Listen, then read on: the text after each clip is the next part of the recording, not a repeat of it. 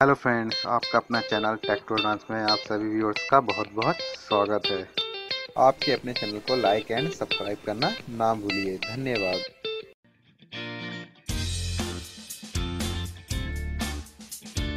हाय दोस्तों, मैं उम्मीद करता हूं कि आप लोग भी बहुत अच्छे होंगे।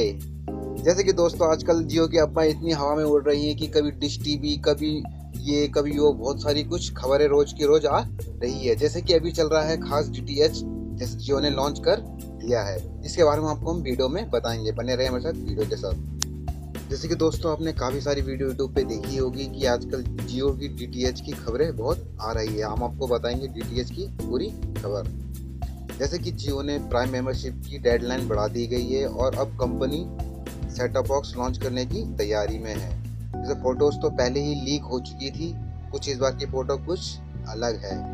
जियो सेट टॉप बॉक्स दिख रहा है और इसकी पैकेजिंग भी दिख रही है। रिपोर्ट के मुताबिक आने वाले समय में रिलायंस जियो IP आधारित टीवी सर्विस की शुरुआत कर सकता है। इस सेट टॉप बॉक्स के रिमोट में माइक बटन दिख रहा है, जिसमें ये उम्मीद की जा रही है कि इस सेट टॉप बॉक्स में वायरलेस कमांड भी हो सकती है।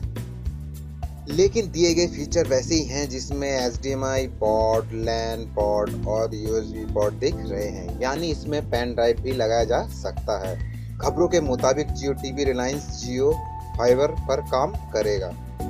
वीडियो स्ट्रीमिंग सर्विस नेटफ्लिक्स ने अपनी सर्विस भारत में शुरू कर दी है। इसके अलावा अमेजॉन प्राइम और दूसरी मीडिया स्ट्रीमिंग ऐप के साथ भी रिलायंस जियो काम कर सकता है। हालांकि इसके बारे में कंपनी आधिकारिक रूप तौर पर कुछ भी नहीं कहा है। अफवाह तो ये भी है कि जियो अपनी टीवी सर्विस में एक कैचअप नाम का फीचर देगा।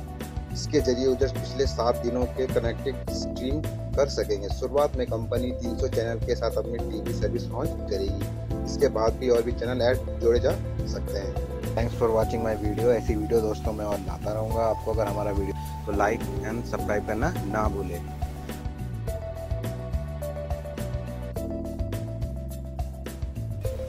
जय हिंद, जय भारत।